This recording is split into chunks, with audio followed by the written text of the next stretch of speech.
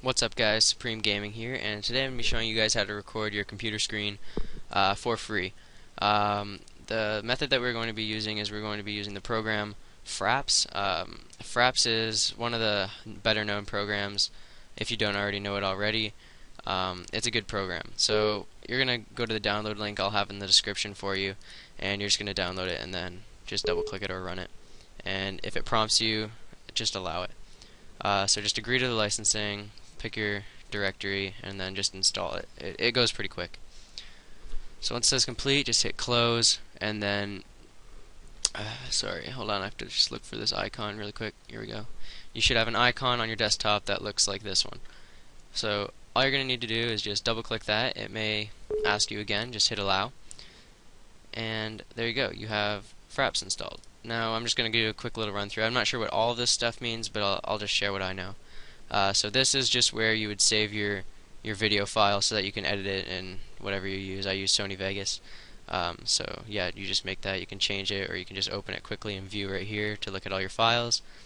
This is just your capture hotkey, so you hit F6. For me is F6, so once I click F6, that's when it starts recording.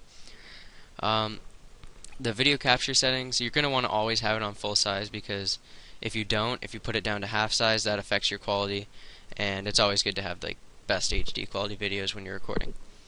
Okay, and I keep my FPS at 29.97 because I'm not sure if it's true, but I heard that YouTube shortens it down to 30 FPS anyway, so there's no point in having it all the way up there. It just records smoother when you have it like that. I'm not really sure what the sound settings are, but if you click record external input, that would be your microphone. You can change it so that you have to hold down a hotkey to talk, but I just don't like that because it's kind of a hassle. Or yeah, you can hide your mouse cursor, you can lock your frame rate, and I don't know what force lossless RGB capture is.